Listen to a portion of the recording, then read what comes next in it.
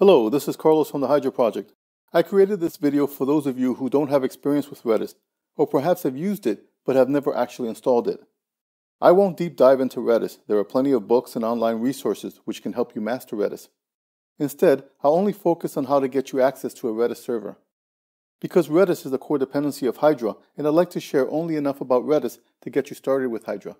So what is Redis, you ask? Redis is an in-memory database, which is often used as a caching and messaging server. In truth, Redis is so much more than that, making it really popular and easily one of the most utilized pieces of infrastructure powering the web. There are lots of ways to get access to an instance of Redis. In this section, we'll look at several methods. We recommend that you work your way through this entire video before deciding which method is best for you.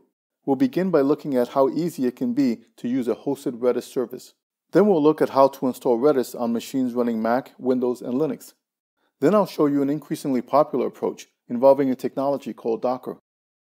Perhaps the easiest way to obtain access to a Redis server is simply to use a hosted service. This is an attractive option because it doesn't require a server installation. Instead, you simply point your application to a hosted instance, just as you might when providing an application with a database connection string. I'm going to use Redis Labs, a popular Redis service provider. But there are plenty of others to choose from, so make sure you look around if you'd like to try this approach. Once on the Redis Labs site, we'll select a Redis Cloud service. We'll select the 30 megabyte free tier, which is just fine for our evaluation purposes. Next, I'll fill out the quick registration with an email address, where I'll receive a confirmation link.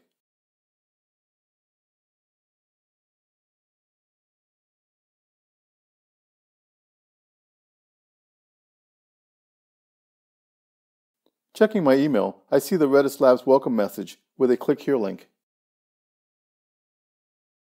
That takes me to the Redis landing page, where I'll click on the message tab, and then on the new Redis subscription button. Here I have an opportunity to upgrade to a better plan, but I'll stick with the 30 megabyte free plan for now. Next, I need to name my Redis instance. I'll name it Hydra and press on the activation button.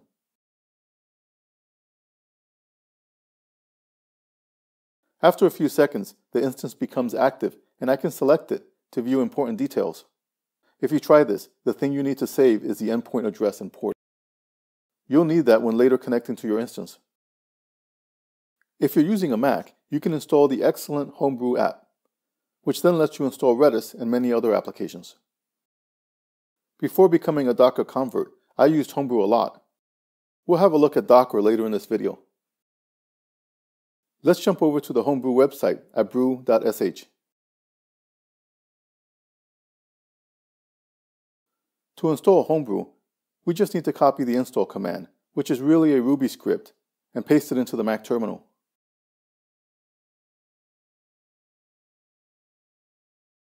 The install starts and then prompts us for our machine password for installation credentials.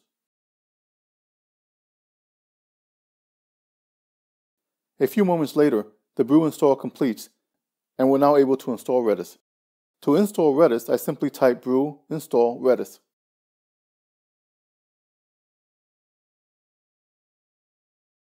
That's it. I now have Redis installed, but it isn't actually running. We have two options to get it started. For now, I'll just use the services start command. So brew services start Redis will start Redis for us. Now Redis is running in the background. We can test this using the Redis CLI command line client. The ping command is used to test connectivity between a client and a Redis server. Great, looks like everything is working. We can exit Redis CLI using the quick command. And lastly, brew services stop Redis shuts down Redis when we're done with it. Easy, right? Now let's look at installing Redis on Windows. This process is a bit different because the creators of Redis don't officially support Windows. Fortunately, Microsoft OpenText provides excellent support. Let's access the download link via the Redis.io website.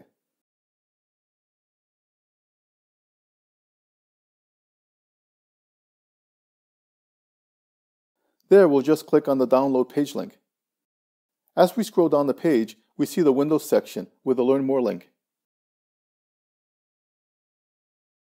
This takes us to the MS OpenTech Redis repo on GitHub.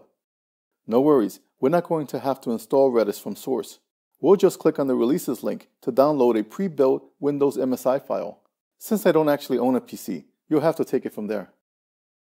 I've added this section on installing Redis on Linux. But chances are that if this is your only option, then you probably already know how to do this and can skip this section.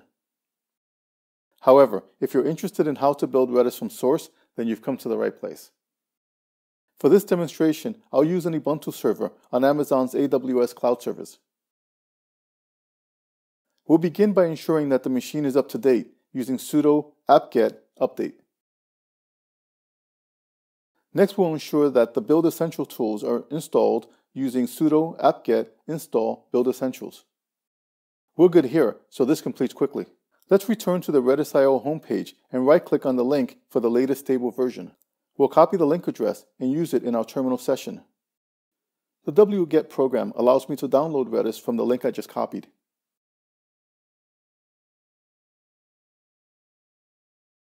With Redis downloaded, we need to untar it and cd into the folder it created. Now we just type make to build Redis. This process can take a while, so I'll speed up the video.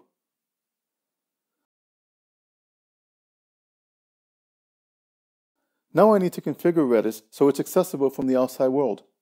We do this in the Redis config file. We need to change the bind address. By default, Redis binds to localhost. We'll specify 0.0.0, which allows it to bind to all available network interfaces.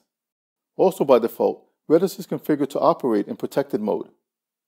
Let's change that to unprotected mode by changing the yes param to no. It's normally risky to do this, as Redis is not currently configured with a password, and here we're opening it up to the outside world. However, I'm using AWS in this example, and access to this server will be restricted to only my IP address. We can run Redis by cding into the source folder and typing ./redis-server with ./redis.config as a parameter, so it picks up our updated Redis config changes. Since we're using a cloud server on AWS, we need to make some changes to remotely access the Redis instance we just created. In the machine security group settings, we need to add a rule to allow Redis to be accessible on its default port of 6379.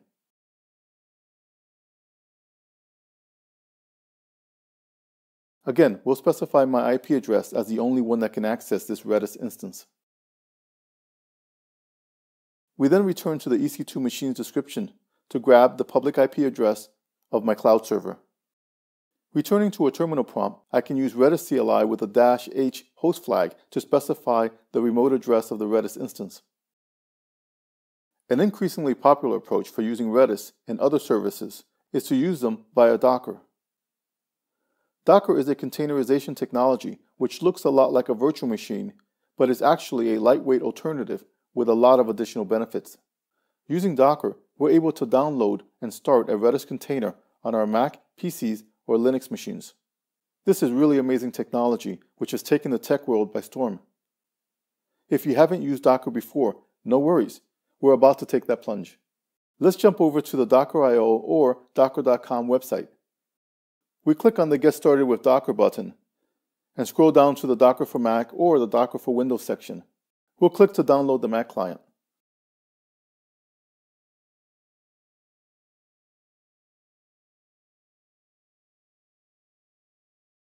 Once that downloads, we'll do the Mac drag and drop install thing.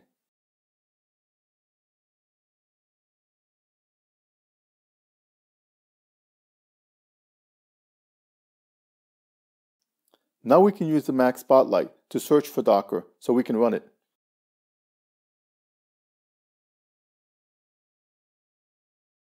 We get a handy Docker icon which we can use to monitor status and other options. Once Docker is running, we can drop back to the terminal and issue a command to download the latest Redis container.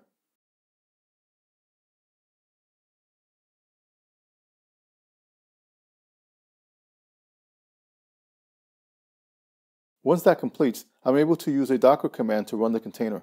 Here I specify that I want to expose the Redis port from within the container and map it to the outside of the container. The Docker ps command allows us to see which containers are running. We can use the Docker stop Redis command to shut down our Redis container.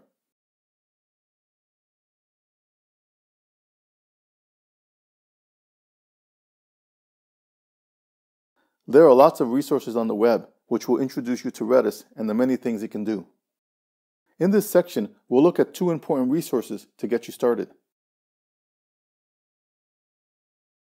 The first resource is the Redis.io site itself. There you'll see all the commands that Redis understands. As you can see, it's quite a long list.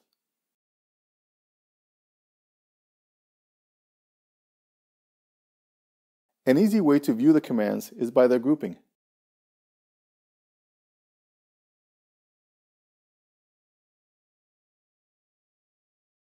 We can then drill down to an individual command to learn more about it and view example usage.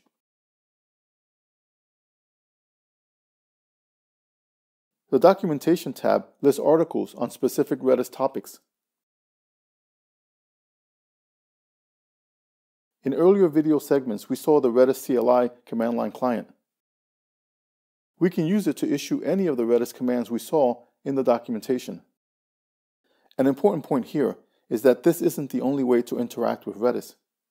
We can use a Redis library in our Node app to communicate with Redis. In that case, we'd issue Redis calls, which in turn issue Redis commands.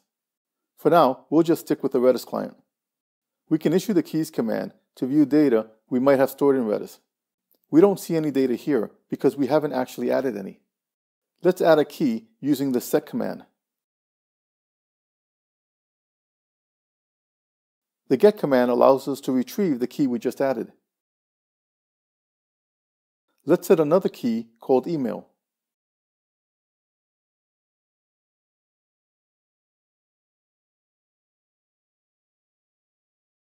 Now when we issue the keys command, we get back the keys we added.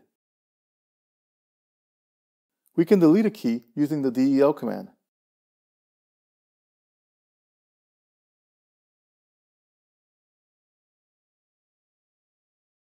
We can exit the Redis client using the quit or exit command. If we restart the client and issue a keys command, we see that there's still an email key stored, which we can retrieve using the get command. This highlights an important point about Redis. It stores data which can be examined and retrieved using various remote clients. Oh, and lastly, the Redis client also has a built-in help command.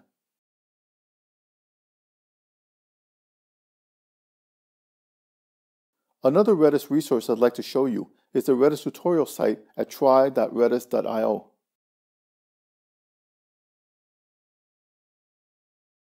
We can start a tutorial by entering the word tutorial in the prompt at the bottom of the page. This tutorial allows us to try Redis without installing it or using the Redis command line client.